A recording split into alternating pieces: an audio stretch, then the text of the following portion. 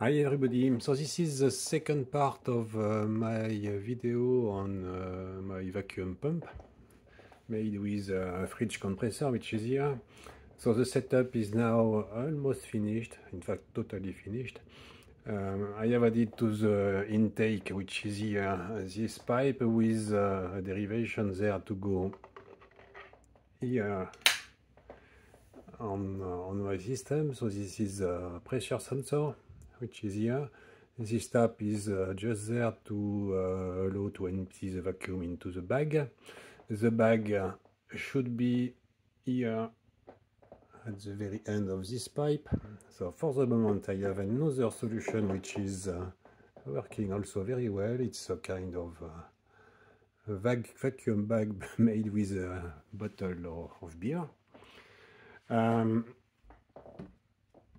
So to run it, you only need to power the fridge, which is already done, and to add an USB cord powered by a phone charger or what you want to this USB plug. The system will automatically start. It should. So here it is, and the vacuum is done and it's stopped. You can monitor everything using an application that I have written, which is available for download. So here you can see that I have a low threshold of 40 kilopascal and a high threshold of 50 kilopascal. And the pump is oscillating between 40 and 50.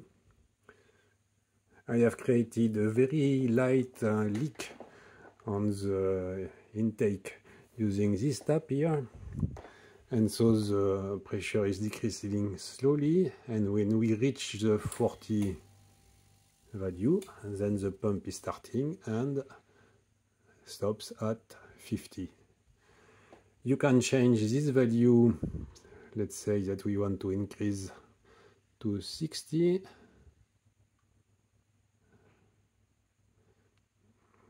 Okay, so next it will start, pressure will climb and go to 60 and then stop again. So you have a very flexible system which is almost totally secure. I say almost because I have added some kind of security into the system. Let's imagine that the fridge is stalling. That is, it means that the compressor doesn't start, and this can be done by unplugging the power here. So it is starting again, so starting up to 60, and then the pressure will decrease. The pump is idle, that is waiting for the pressure to decrease, and I will disconnect the fridge here. So here it is. The pressure is dropping, and when we will reach the 40 value, the firmware will start the compressor, but as there is no longer voltage on it, it will not run, simulating that there is a failure. And now you can see that the pump is into alarm. That is that everything is safe. Power is no longer applied on the fridge.